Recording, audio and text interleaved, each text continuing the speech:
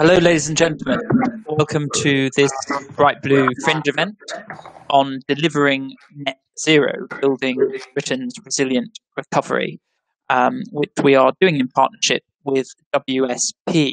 And just to say that it's a continuing partnership because we did produce an essay collection earlier this year called Delivering Net Zero, which had a lot of contributions from different senior politicians, CEOs, academics on on the policies that we need to take to achieve that new net zero goal.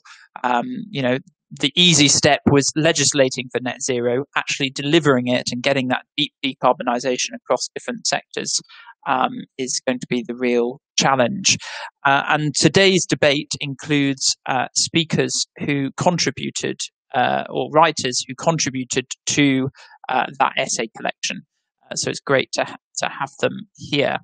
For those of you who don't know Bright Blue, we are an independent think tank for liberal conservatism. We are doing a major relaunch this autumn, so please watch out for that. But broadly, our focus is on domestic educational, economic, social, and most crucially, environmental policy, where we've had a lot of success on government policy and public discourse. Not least, we strongly advocated for the adoption of the net zero target a few years ago, suggesting that there was a sound legal, political, technological, and evidential basis for adopting that net zero target. If you're tweeting, please use the hashtag BrightBlue and hashtag CPC20. And our Twitter handles are at WeAreBrightBlue and at WSP_UK. The Q&A box, which is normally on the right-hand side of your screens, where you can ask questions to the panelists, is currently out of use. There's a technical problem which we're trying to resolve. So if you do have a question, please use Twitter and just ask the question using the Twitter handle hashtag BrightBlue. But hopefully that Q&A box will be back soon. But in the meantime, ask questions through that. And I will then ask the questions on your behalf to the panelists. Another thing to say about Bright Blue is we've just released a magazine looking at the impact of COVID on our lives and on society. And you can download that from our website. And includes an interview with the Treasury Minister, Jessie Norman. So today's session, as I say, is looking at how we deliver that net zero target, what sort of policies are needed and what sort of technologies are needed across the different economic sectors to really drive deep decarbonisation. And what are the role for different actors? So not just national government, but local government, private sector, and we as individuals, the changes that we might be expected to make as well. So we've got a great panel. We have Nadhim Zahawi MP, who's the Minister for Business and Industry, and also the Member of Parliament for Stratford upon Avon. Mayor Ben Houchen, who is the current Tees Valley Mayor, which is a position he's held since 2017. Laura Sands, who is a former Conservative MP, and also was the chair of the government's Energy Data Taskforce. Professor Michael Grubb, who is the Professor of Energy and Climate Change at University College London. Rachel Skinner, who is the current ICE Vice President and Executive Director and Head of Transport for WSP's UK Planning and Advisory business. And I always forget to introduce myself, but the caption has kindly come up. But I'm Ryan Shorthouse. I'm the Director of Bright Blue. So I'm going to ask speakers to speak for 5 minutes each, and then we'll open it up to questions. So Nadhim, perhaps if you could go first, although I can just see that Nadhim may have dropped out for technical issues temporarily. So we'll just go instead to Ben first, and then we'll come to Nadhim after that. So Ben. Well, thank you, Ryan, and thank you to Bright Blue for inviting me onto the panel to talk about net zero. It's one of my certainly one of my pet projects and something that is extremely close to the people of the Tees Valley's hearts, knowing that we're going to be one of the regions to be able to drive this forward, because I think your opening remarks were perfect, Ryan, in that the easy bit was signing up to a net zero target by 2050. The much more complicated answer is how you actually deliver it in a sensible fashion, one that meets that climate change and decarbonisation target in 2050, but to do it in a very sensible, managed way that doesn't cost jobs, doesn't make things like utilities and energy costs more expensive, and that's a much more nuanced answer. And I think places like Teesside, places like Cheshire, places like Grangemouth and the Humber, for me, are going to be the real driving forces around the production end of clean green technologies, whether that's carbon capture and storage, whether that's hydrogen, whether that's offshore wind, all playing a significant mix to be able to reach that net zero target. And one of the other reasons I'm on this call is that only last week the government announced that Teesside would be the first national hydrogen transport centre as a result of all of the work that we're doing specifically around hydrogen. And I think for my start of a 10, I think what we need to see is much more commitment from government around some specific types of technology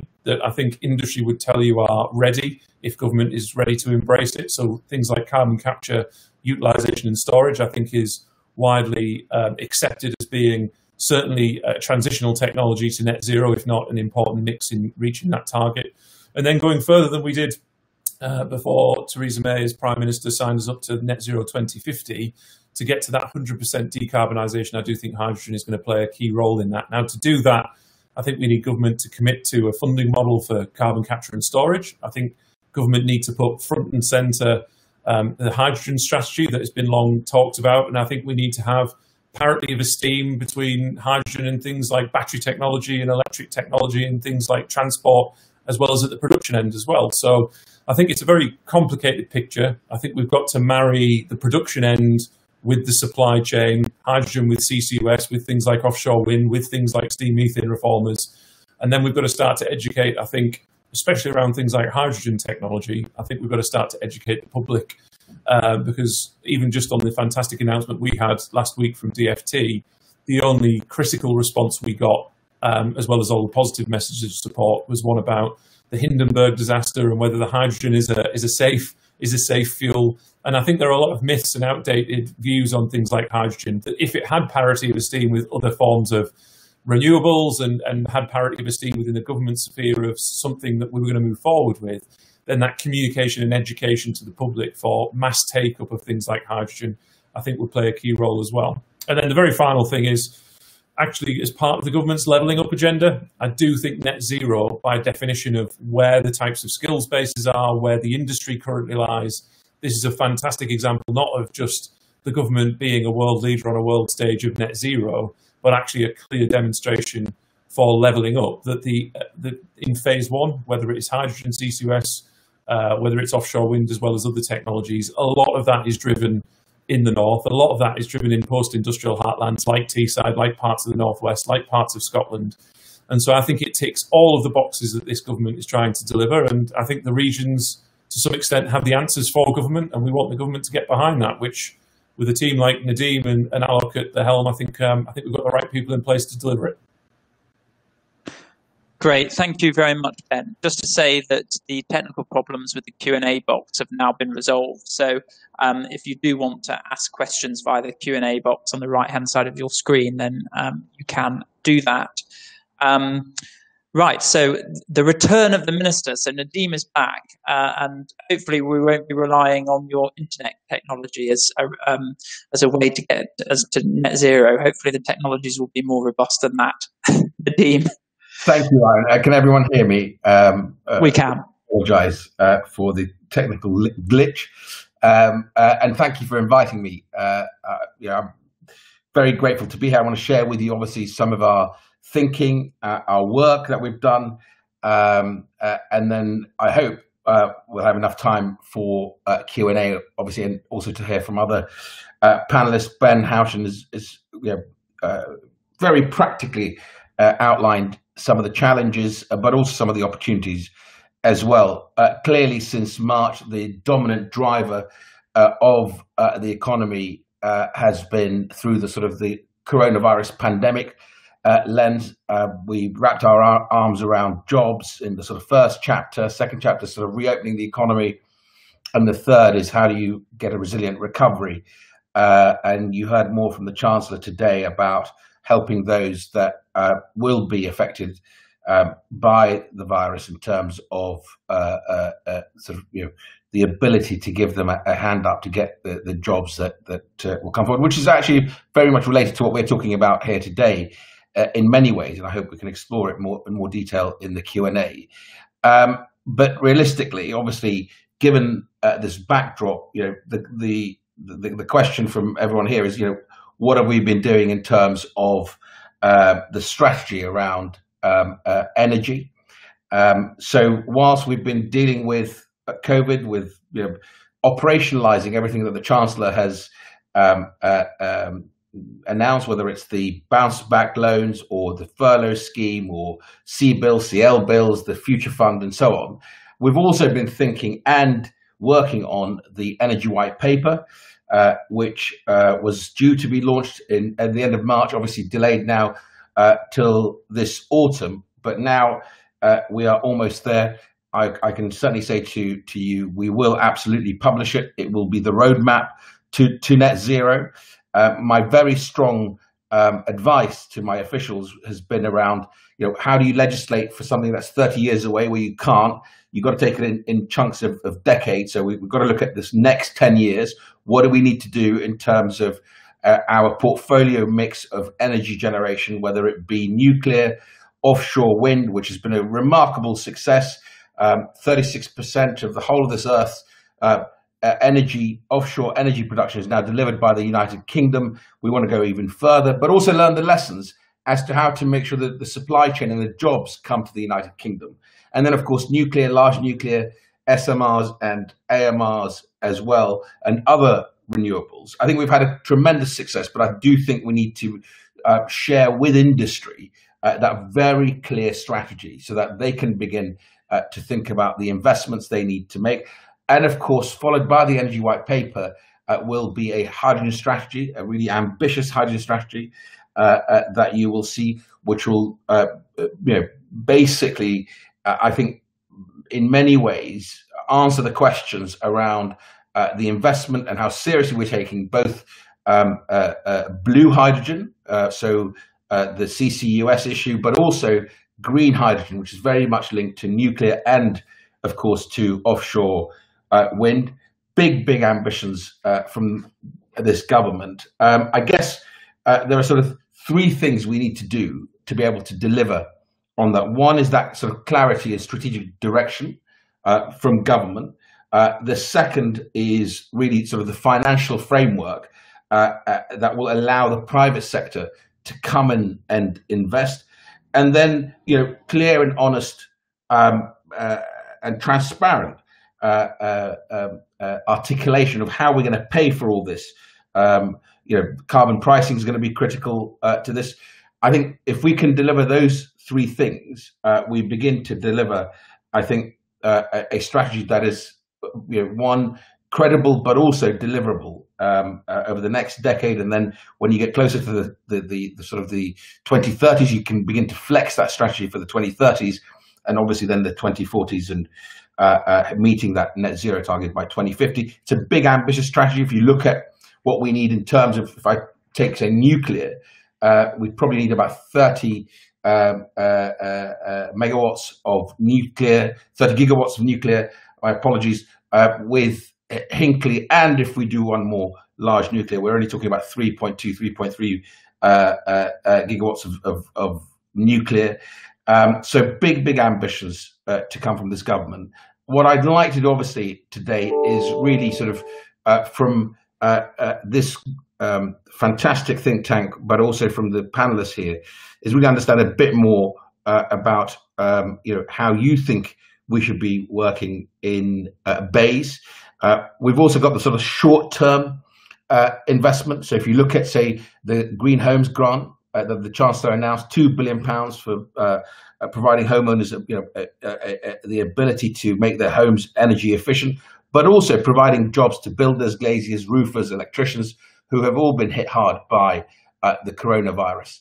And of course, local government's got a big role to play in this as well, in the sense that if you look at EV charging points across the country, we've got to make sure we deliver that 24,000 public charging points that make the UK the largest in Europe. But we've got to go even further and make sure we make that investment, the £500 million that was announced earlier in the budget, so that we install a further 6,000 high-powered charge points across our motorways and A roads by 2035. Because if we're asking people to make that transition, I'll leave you with that just final thought, which is about how do we incentivize the personal, if I can call it that, so that actually people can begin to personally think about how they decarbonize their lifestyle.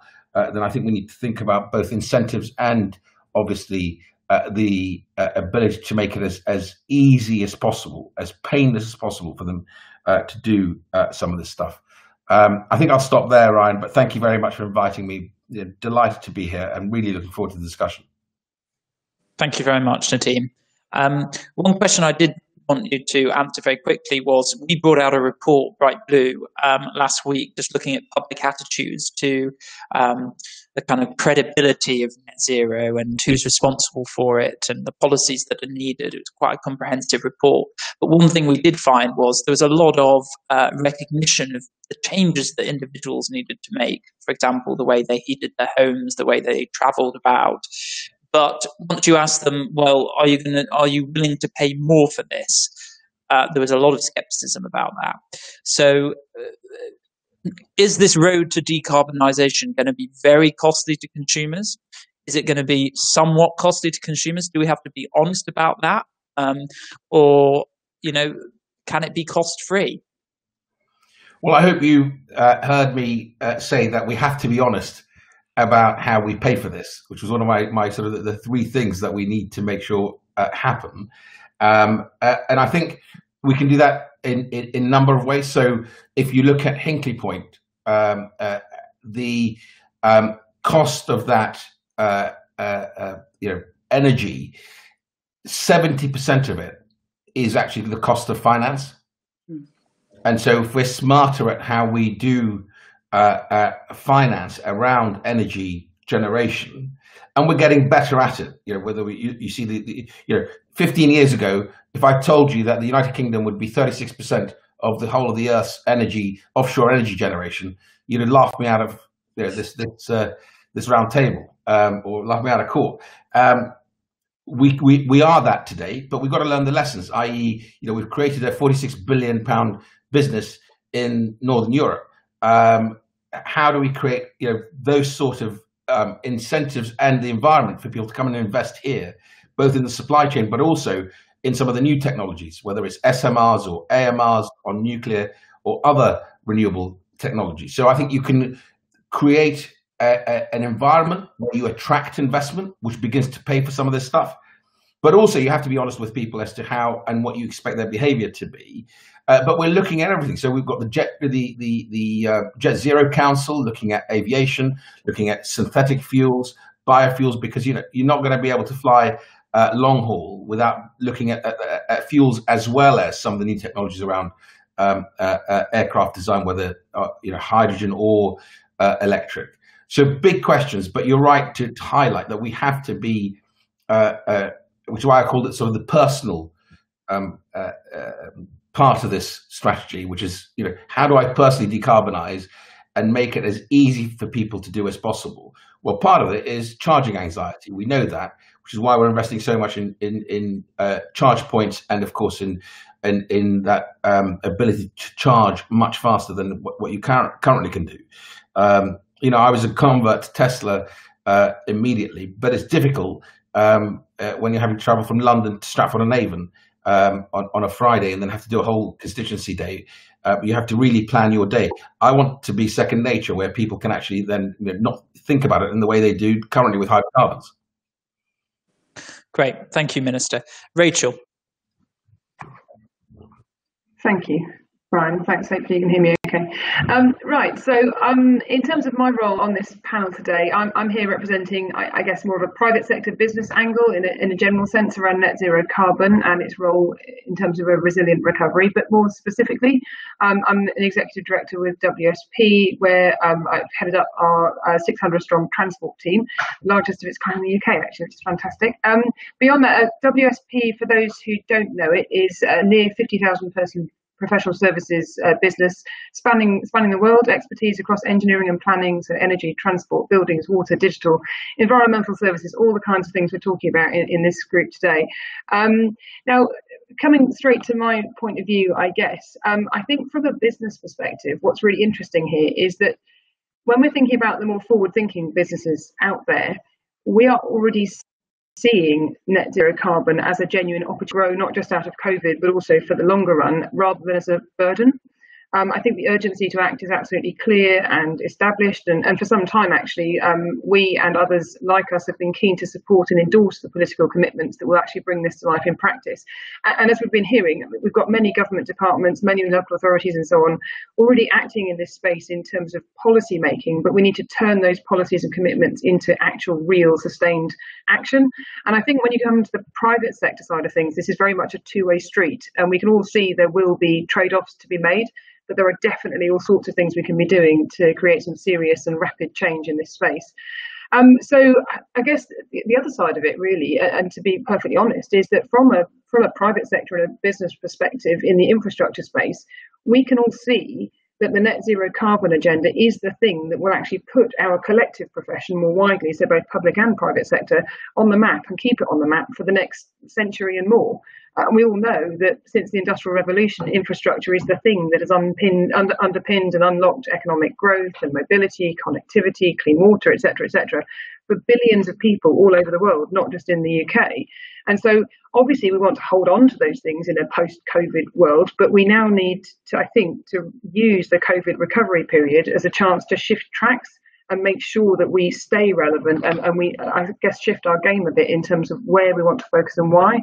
So to me, one of the things that we really need to concentrate on and get much more right in terms of our recovery plans for the UK is that instead of, as I say, talking about sustainability and talking about the carbon piece of all of that, we now need to really mean it, and it needs to be completely central in terms of the direct impact that then brings through and the benefits in terms of climate change.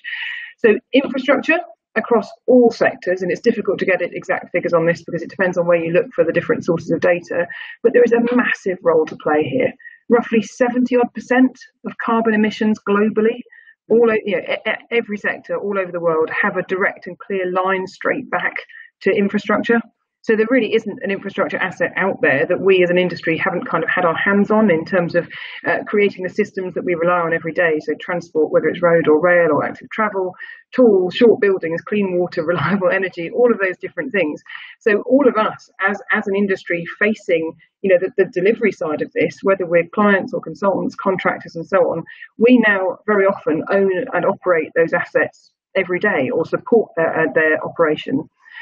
So really, I can see that our role in terms of going through the COVID period and beyond, we need to shift the way that we think about those different systems, and we need to change and decarbonise them incredibly fast, because clearly that 70% is unacceptable and needs to come down as fast as possible. The great thing is, of course, that we have the potential to do that because we understand how those things go together. One point I just wanted to clarify, just having heard the previous couple of speakers, is that yes, this is about energy, but it's also about all the other infrastructure sectors as well, because they all fit together. And while energy has a key part to play, and obviously we're further perhaps along the road towards decarbonisation in that space, there is a huge amount of work to do in the transport and building space in particular, but also all other infrastructure sectors as well, in terms of generating that true circular economy that then has spin-off benefits all the way through. So we're really keen, and we're sort of standing ready, I suppose, to support this transition for all the right reasons, and mainly because we know, as I'm sure everybody else does, and we appreciate, there are three legs on this sustainability stool, and one of them is economic, in terms of generating economic growth in a purely sustainable sense, but the other two are environmental and social.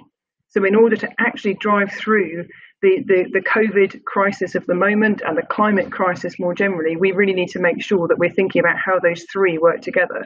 And I think primary amongst the environmental side of things right now, although there are other things, of course, out there as well, that the carbon element of it is absolutely the number one on the list. And we need to make sure that in terms of that recovery, we're taking communities with us of all types. It's very tempting, isn't it, to think of infrastructure just as a series of really large, discrete projects, when actually we need to be thinking about the social impacts across all types of communities in all sorts of places, not just as north-south or urban-rural, but also in terms of neighbouring streets and specifics of very, very local communities, because these different things that we choose to invest in or not invest in have a hugely personal and very specific impact.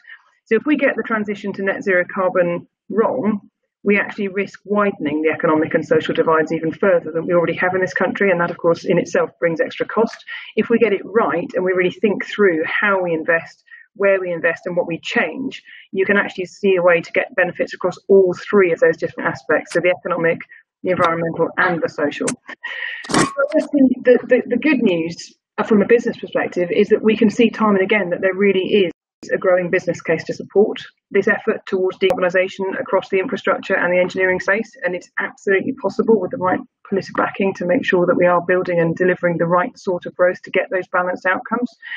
Specific areas, I guess, just very briefly to finish, where the private sector and specifically engineers and planners can best contribute is to mention things like the fact that cities and the public sector simply can't act alone. But as a wider industry, we are ready, we're keen to support, and we want to help to define and deliver the best planning for the right infrastructure in the right places and bring that best practice across as fast as possible, not just in the UK, but also bringing across international best practice where we can, to make sure that we're catering not just for the needs of 2020 and post-COVID immediately, but also the next generation. Because, of course, the things that we do will still be there in 2050 and well beyond. So hopefully well beyond that net zero carbon, that point where we might actually achieve the net zero outcome. At the same time, beyond that, we can obviously drive and support the skills agenda. We can make sure we're attracting the right sort of people, the right diverse mix of people into our industries, train them with the right skills to make sure they can deliver what's actually needed for net zero carbon. I think that applies just as much now, by the way, during these difficult pandemic times as it would do in more buoyant times. And I think we can really help to make policy more real for people out there as well. It's commonplace, actually. It's funny because infrastructure gets taken for granted all the time. When everything's working fine, nobody notices it. It's all absolutely, invisible, essentially. And of course, we do notice it when things go wrong, particularly around transport and energy and so on. But I think what's clear, if we look at it in a slightly longer range perspective, is that actually, as we go on, if we can show the public more generally that as we decarbonise, actually life potentially gets better in terms of a quality of life side of things, that social side of things and so on, the connectivity and so on, it actually becomes a much easier sell to the public as we build things into that mix. And I think it's interesting just listening to that last response that actually, while we will need to ask for some changes in behaviours, at the moment, perhaps it's not quite necessary yet to be asking for really drastic or massively costly shifts. And certainly the overall cost of any action from a public point of view and an individual point of view will be an awful lot less if we get on and generate that behaviour change sooner.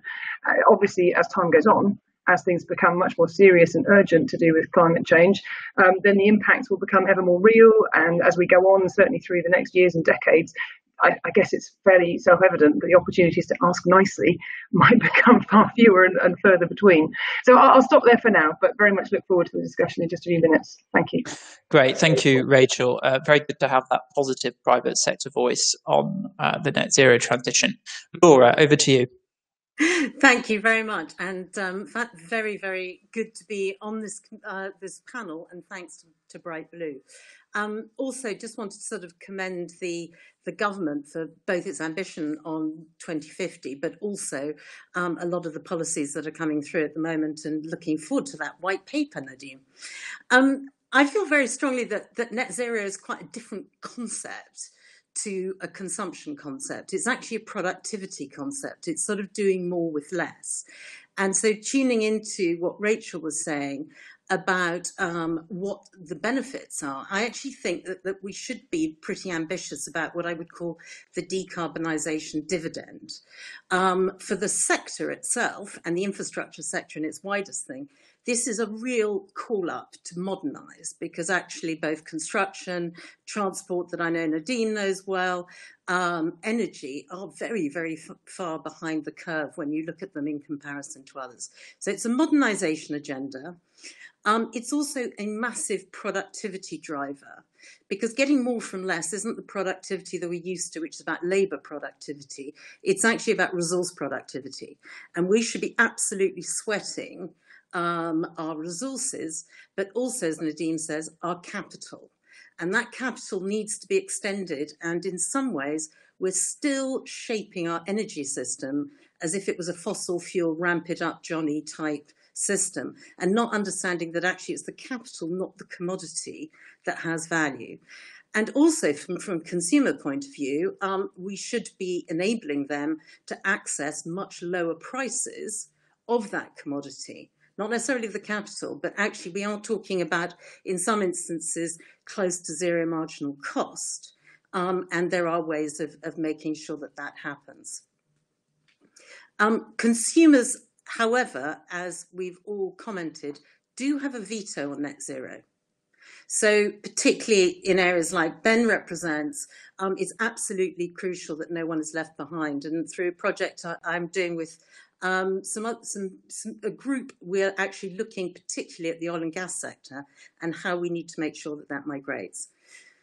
But talking about the 2050 target, I was so pleased that Nadhim was saying that we need sort of milestones between that. And I'm calling at this moment through some reports that we end up with a 80% decarbonised electricity system by 2030. And decarbonise heat by 2035. This is 80%, because we all know that the last 20% is very, very heavy lifting. But that sort of target will actually drive investment, and we'll get an accelerated move towards it. But it does mean also that the government and the sector itself have to do the heavy lifting. I'm very against, and I absolutely reiterate what Rachel was saying, as I'm very against this issue about us talking about behaviour change today. We have got to make the green option the really easy option, and make the brown option the really difficult. The dirty option must be complicated. And at the moment, we've got it the other way around. There's also a very important point which really comes from both Ben and Rachel, and that is location, location, location. We're very used to a lovely centralised energy system that tells you from the centre exactly what colour socks you're going to wear on Thursday.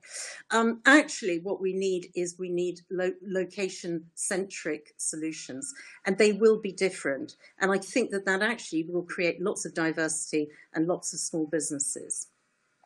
But my one plea to you, Nadhim, is that when we look at the money, the capital that's going to be invested, we will need to invest a lot in some of this big stuff, right? No question. But could we also spread the joy? And spreading the joy means that the capacity market, which spends a lot of money, should be absolutely equally looking at energy efficiency, which is a capacity mechanism. That contracts for difference should be delivered and on offer to people who want to de-risk their solar panels or their EV cars, because these are all parts of the energy system, and they all require the same level of capital de-risking. So if I'm going to buy myself some PV on my house, that is as big an ask of me as it is of Ørsted to do an offshore wind farm. And I think we need to democratise some of these funding mechanisms, offer them much more broadly, and actually therefore build supply chains and small businesses that can actually service this. I think it's a massive opportunity. I think it absolutely brings the public into the journey and delivers personal benefits to them. My very last point is, did you know that we have carbon plated a lot of our standards right across the economy? That we have gas that's higher calorific value than any other country in the world, that our steel and concrete could be less materialised, and that if government asked British Standards Institute to actually do an audit and decarbonise a lot of our standards, we could look at 8 to 10% of carbon being taken out of the economy without anybody noticing at all. So let's do the heavy lifting and let's spread the joy to consumers. Laura, thank you. Typically very thoughtful. Let's move now on to Michael. You hear me okay? We can. Great. So thanks for the opportunity. Obviously, this is a huge area to cover, and I thought I'd just focus on a couple of dimensions. First is pretty familiar to many in terms of renewable energy, and the UK really has made a tremendous success story. I'll also touch briefly on the coming challenge of industrial manufacturing. But on renewables, first a quick recap. We have just hit 24 gigawatts of offshore wind, I believe. That is a stunning transformation, and the collapse in the costs has been, of course, a major part of that. So it's worth reflecting on how many people thought and why they thought this was impossible and how it was actually delivered, which was a real combination of a clear direction of travel, mapped out, in fact, between successive governments, strong industrial collaboration, and a market structure which gives confidence to invest, particularly through the contracts for differences. But I'd also stress the degree of industrial collaboration right through the supply chain, and the role of the Carbon Trust in helping to bring some of the different companies together. It was really quite an impressive story, which certainly has been noted internationally as well. Obviously aiming to double up to 40 gigawatts or potentially even more beyond 2030, if we're going to move to net zero, of course, we'd need to make the best use of our biggest zero carbon resource. But quite a few things do change or need to be developed as we become more ambitious on that scale. One of which is the traditional electricity market really is not fit for purpose in such a high renewables world. Its modified hybrid form at the moment is doing okay. I don't think it needs radical change immediately, but clearly we need the routes, as Laura said, to get consumers more engaged, more flexible in response to some of the needs. We also will need to build further on the interconnection so that power can flow smoothly, including with the continent after Brexit. So I think the area potentially a little thorny about close alignment to allow intraday trading as the winds flow across the North Sea and so forth. That's going to be an important part of the story going forward. And obviously, in terms of its dependence of trade on physical interconnections, makes it a somewhat unusual sector, partly in the context of Brexit. But that obviously is part of the current negotiations. So I hope that will land well and will well facilitate our move to 40 gigawatts and beyond. The other area to flag, beyond still steaming ahead with some of the renewables, but attending to the electricity supporting system at all scales, I should stress, including the small and decentralized. The other issue to touch on briefly is industrial manufacturing. Andy Street already touched on the Teesside role, the hydrogen announcement. That really seems to be where things are going. One thing that really strikes me in my work is I actually see industry champing at the bit more, dare I say it, than some of the academics at the speed with which things could be done, given the right framework. But clearly it's a decade or more behind where we are on the wind story, because there's still a lot more options on the table, a lot more R&D investment, a lot more industry confidence building required. And I think one of the big lessons from what we achieved in wind energy was the combination of supply support, including R&D related and some of the rollout and demonstrator programs, the underlying infrastructure development, but also credible demand. The big question that I hear from industry is, if we've invested seriously in low carbon industrial structures, manufacturing, etc., where is going to be the demand for low carbon materials, low carbon steel, etc.? We know there are possibilities, and I think the answers are partly a mix of public procurement of, for example, low carbon materials from cities, government, estate, or so forth, but also economic incentives.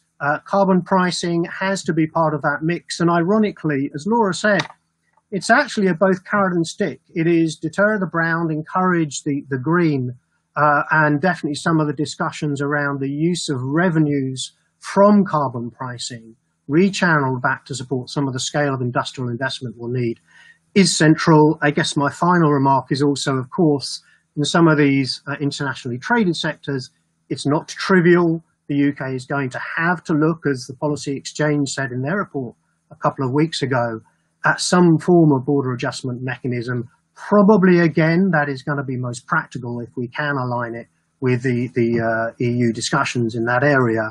And that's not going to be easy, but I think to transform industrial manufacturing, to accelerate the hydrogen economy, the government has to pay attention to how do we deliver effective carbon pricing in these sectors.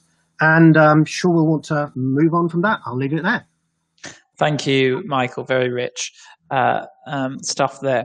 So I'm going to go straight to questions, and I'm going to take a round of questions because we've only got about 15 minutes left. So to begin with, I have a question from Aline Nassef, directed to Ben. In fact, you've got a fan, Ben, because she says, thank you for your excellent introduction. The question, does nuclear feature in your vision of post-industrial net zero powerhouse in the Northwest? Kind of related question. I think I'm going to take, this is obviously a deliberately cross-sectoral discussion. So I'm going to focus on the supply and demand of energy here. So that's the first question on nuclear. Second is from Michael Leonard, who asks, the Future Home Standard proposes that all new homes from 2025 will not be attached to the gas grid. Is this wise if hydrogen may be a long-term solution? And then the third is from James North, who asks, Dear Minister, surely the retrofit of our existing housing stock must be prioritised in order to decrease emissions, providing jobs whilst doing so. So questions there on energy, supply of energy and demand for energy. So Ben, perhaps you can talk to your fan first. I mean, nuclear absolutely does play a role. We've got the nuclear power plant in Hartlepool that's being it's got another few years left in it. It's actually got space for another nuclear power station right next door, and we're encouraging government to consider that as an option for SMR technology potentially, or even another full-scale plant, which absolutely could play a role. And I think actually on Friday I was on a Fringe talking about hydrogen. I think Laura actually made the point when we were on there as well that the nuclear can play an interesting role post-life cycle stability for being able to go into the grid, or being able to produce the energy that, for example, could produce really cheap hydrogen on a sustainable basis post kind of energy baseline as well. So yeah, I think nuclear can play an interesting role, not just on a baseline perspective from a decarbonisation perspective, but in other technologies like hydrogen. And obviously we can do that here in Teesside. As I always say, we can do everything in Teesside. On the other 2 points, I think I'm still a believer, because the gas grid as it stands can take hydrogen in it, and especially with the rollout of the replacement of the gas grid, the infrastructure is existing. If we can look at a regulatory framework, how we produce the volumes of hydrogen, then it seems like a really obvious thing to decarbonise our gas network by introducing up to 100% hydrogen within the grid. That then leads on to the final question, because all of these things are interlinked, is how do you have a vast rollout of fuel pumps, or fitting boilers that are hydrogen ready? I mean, we do need to get on with that, which is where I started my remarks at the beginning, is industry needs confidence that government is going to regulate in a way and back these industries so that they can invest in it. We know that Bosch are producing hydrogen ready boilers, but actually from today, you need to replace 2 boilers a minute, every hour, every day of the year, every year up until 2050. That's 1 million boilers a year. If you want it to be ready. So there's a huge rollout of work that when you scale it back to day one, it's where do you get the production of the hydrogen from? Because the infrastructure's there. The technology is there from a boiler perspective, or even from a transport perspective. I mean, there are hydrogen cars, there are hydrogen buses, there are hydrogen trains. But that regulatory framework and giving confidence to the industry to do it is really important. And just a very, very, very quick final point. It feels very similar to the conversation that's going on with carbon capture as well. And the industry is looking for confidence from government to plough the money into it. And there's still a conversation going on with the big players now that they remember that the White Rose project was cancelled. And so is government for or against this? And if we put money into it, is government going to change direction? You know, hydrogen, nuclear, our whole energy strategy, never mind the consumer end, is looking for the confidence from government so the money can come in behind it. Because there's plenty of money ready to go if the government can give it confidence.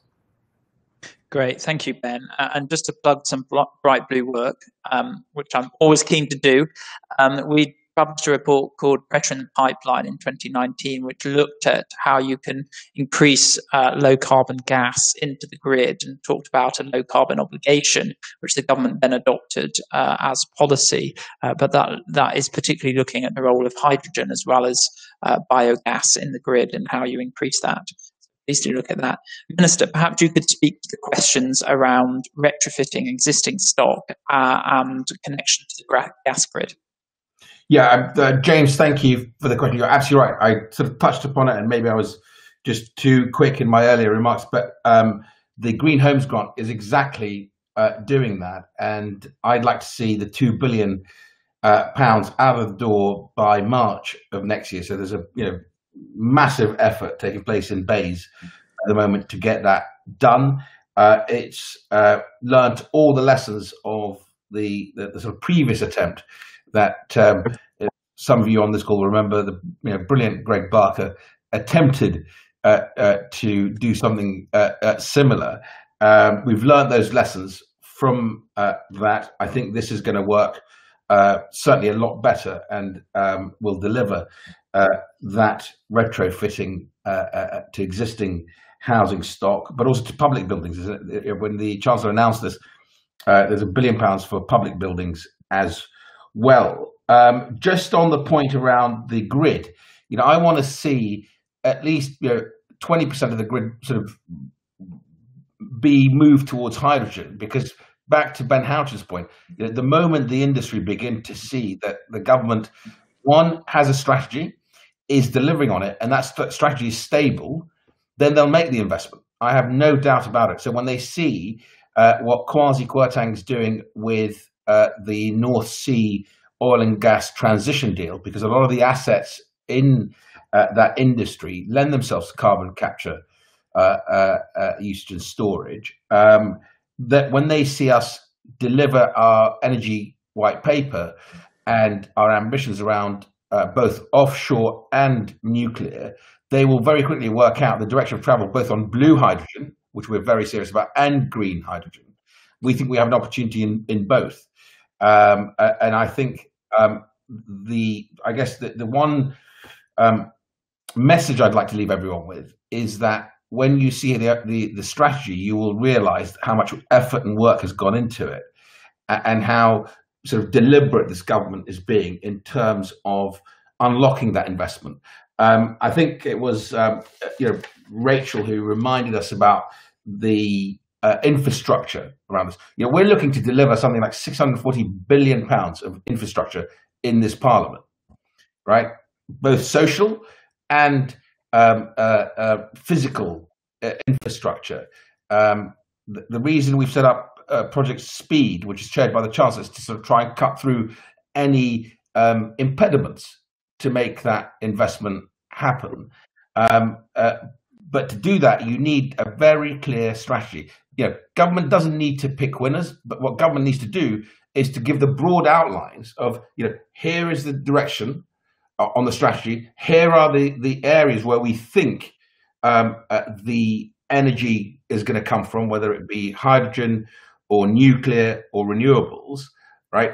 Then let businesses make those decisions. And as we've seen with offshore wind, to great success. I think I go back and say we've got to learn from it, i.e., can we make sure that our R&D spend, and I think it was the professor who talked about linking the sort of the innovation element to this. If we're looking to lift R&D spend from just shy of 11 billion a year at the moment to 22 billion a year by 2024, 25. That's not a long time away from now. But I think once you start sort of joining all those dots, and it's not just in BEIS, you've got to join up with other departments. So the Department of Transport has got to be there, all the other departments, I would say.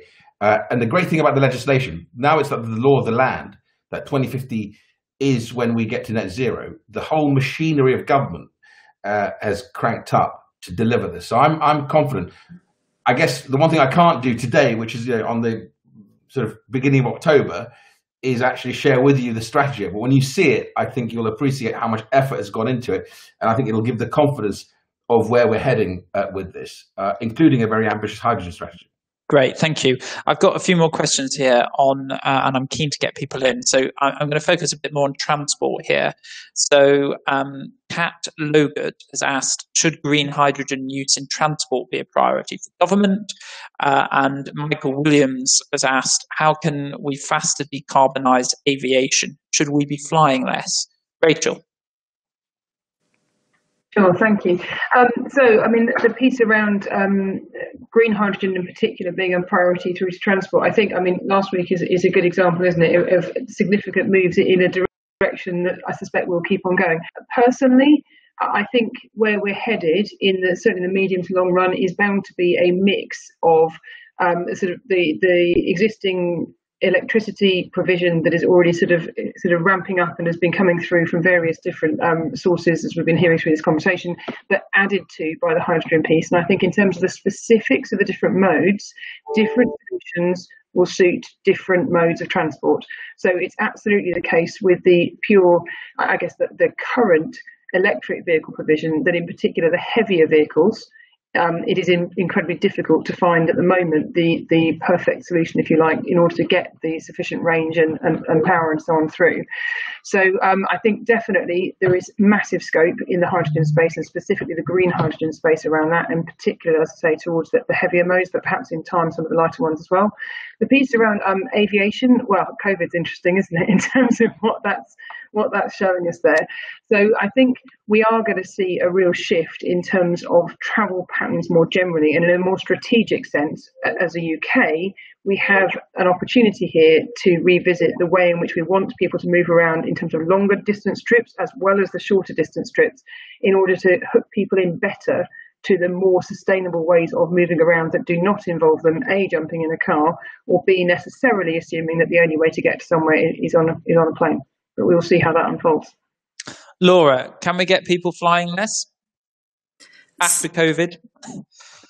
I think some people will fly a bit less anyway, but I agree with Rachel. I think that there will be different solutions for different lengths of travel. I mean, I hope for those people who work in these sectors that we see a bounce back, but we must start to understand that innovation is absolutely crucial to decarbonise some of these, what I would call the heavy lifting that is still out there.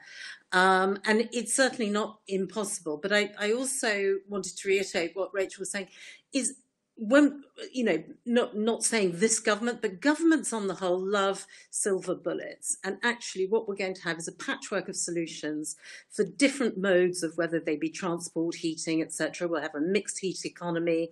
And to be frank, in many ways, this is, again, enabling consumers to make choices. Can I just refer back to the last question? And that was around the housing standards. I would say that actually having hydrogen-ready boilers is a totally and utterly no regrets mandate, because then you're keeping all your options open. They are £100 more than a current boiler, but if they were actually procured at scale, they would come down dramatically. And the other thing about home standards is when we're building new homes, actually we should be incentivizing, we should be mandating that the construction sector turn everyone's home into a little power station. They all should have, or the housing estate itself should have energy capacity, whether that be in storage terms, whether that be in EV charging, whether that be in PV. If you do it right at the inception, it is absolutely of marginal cost and absolutely ensures that we end up with a more resilient energy system than if we only rely, and we will have to rely, on what I call the big ticket stuff. Michael, I mean, just on hydrogen, the government's very keen on it, but it's been talked as a kind of mass energy source for several decades. Is it being overhyped? You're right. It's been around for decades and it's gone through waves.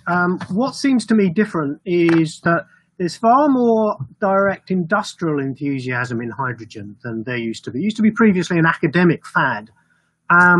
Now it feels much, we see, I think it's Mercedes-Benz have basically committed to hydrogen trucks as a core part of future trucks business. So things are really happening for multiple reasons, but partly the technological breakthroughs that there have been. I just wanted to stress on that earlier question on the future home standard of 2025.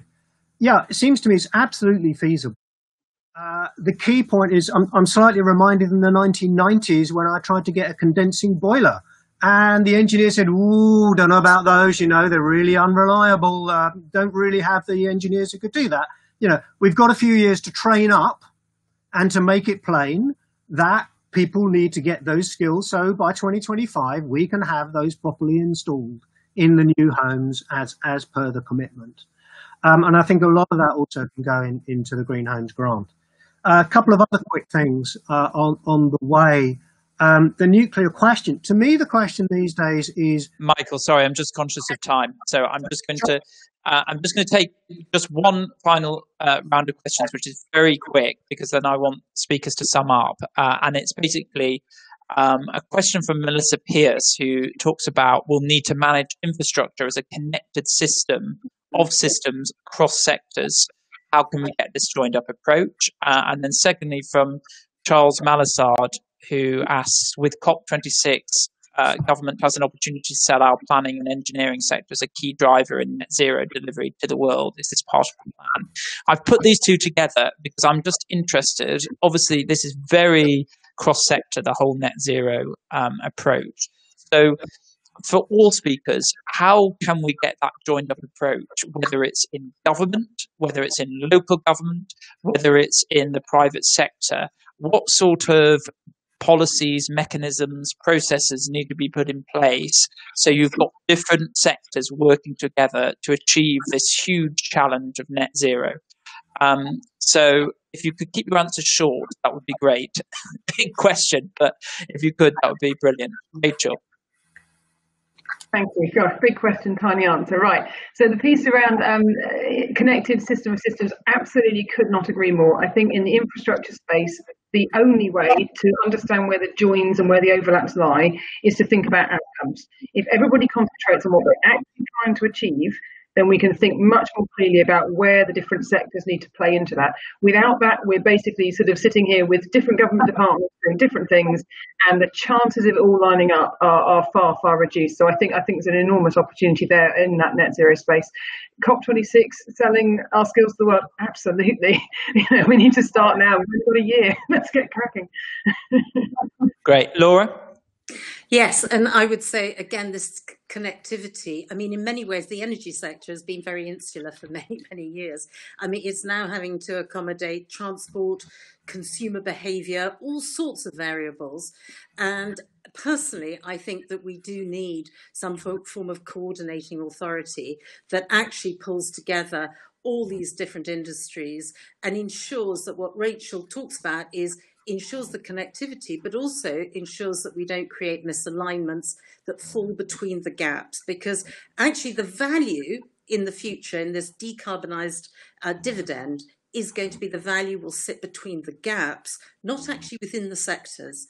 And if we can get that right and really look at the knitting together, we're going to get some real prizes out of this, not least innovative companies making the value out of those particular opportunities. Michael? I agree. I think we have a real asset with the Climate Change Act and its processes that provide a framework that enables you to look at some of those connections. COP26, the government and cabinet office are trying to turn that into a set of international conversations about how we transform sectors and link across them. And I think that is also an opportunity. Thank you. Very concise. Very good. Ben. Oh, well, I don't have any answers to this at all. The two points that I would make, that I think if you want industry to work together cross-sector or even internally within sectors, and if you look at private investors wanting to put their money where their mouth is and take the plunge, the two things are convenience and cost. And if you can keep those at the front of your mind about how you make it convenient and how you reduce cost, you can often overcomplicate it by trying to manage the market. Whereas actually, if you focus on answering those two questions, then the market will manage itself. Brilliant. Thank you, Ben. Minister, final words. Thank you, Ryan. Well, look, the game changer is the legislation. So the law of the land is net zero by 2050. If you go to the investment markets today and offer them a hydrocarbon project, you're very likely not, you'll be very disappointed. You won't succeed, or the cost of money will be exorbitant. Whereas if you go with a green project, you probably have a sort of just a gushing pipe of investment coming towards you at very low cost, which is what's making the big difference. I think back to the professor's point about why industry is beginning to focus on this is because the cost of money has come down tremendously, because the investment community can see the direction of travel. What can we do? I think you start with a strategy. So the energy white paper is your starting point, and you will see within that, by the way, the whole question of connected systems and what that looks like. The other part of that is, I remind my officials every day, is we can't hug the world. You have to give people reason to believe, and the way they do now with offshore wind, that's when you begin to build on it and be even more ambitious. And we need to do the same in all the other sort of portfolio of energy production. But then you've got to also just face the fact that you've got to work, one, across government. So Department of Transport, incredibly important, MHCLG, incredibly important, but to pull that together is number 10, and the Prime Minister's absolute commitment to this, which is a big, big win, I think, across the board for anyone who's passionate about net zero, because from day one, when he stood at the steps of number 10, he talked about the clean growth that he wants to deliver.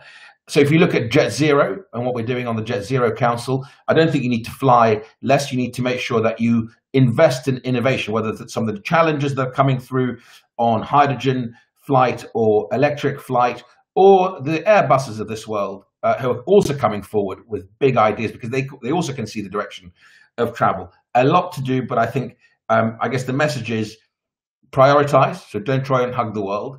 Give people reason to believe, because once you deliver stuff on the ground, not just talk about it on very clever platforms, then they will begin to trust you and believe you. And just remember, you're also competing with the rest of the world, because all the developed economies are trying to do the same thing. And I think those are, for me, the three mantras when I go in the office every morning that I live by. Good stuff. Thank you, Nadhim. And thank you to WSP in particular for partnering with us on the event. Thank you to everybody who was watching. Just to say that Bright Blue is hosting 15 fringe events at this conference, and our next one is in half an hour on child poverty. So please do stick around for that if you're interested.